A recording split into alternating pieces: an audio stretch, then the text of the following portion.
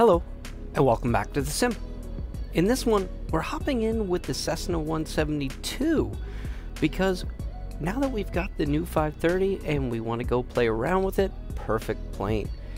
However, we have a problem.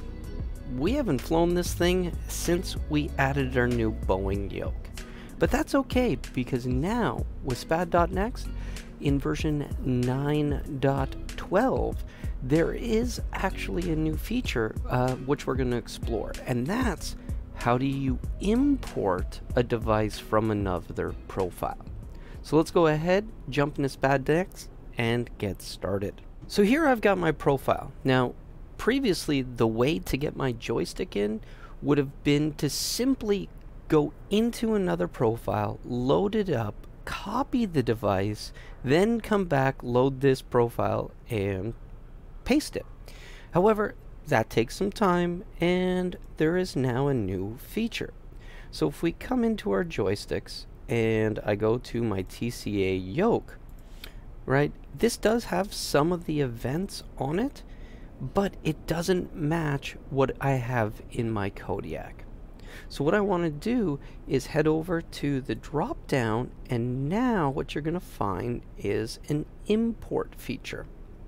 So when we click on import, it opens up a dialog, and you can look through all of your other profiles. So here I can go to my Kodiak, and I can grab the default, which is the only thing for this device over there. I'm going to hit select, and it's going to go ahead and it has imported everything. Now, what's really nice about this is, as you can see, it merges the actions. So it has not replaced everything.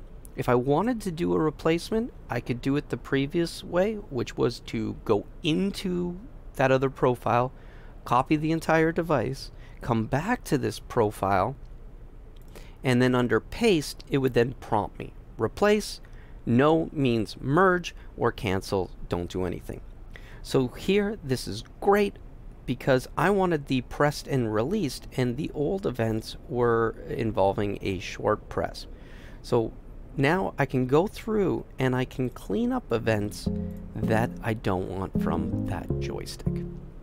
So that's it. This one's a real quick one. I just wanted to give you a chance to see exactly what the import feature does and how it's now accessible to everyone.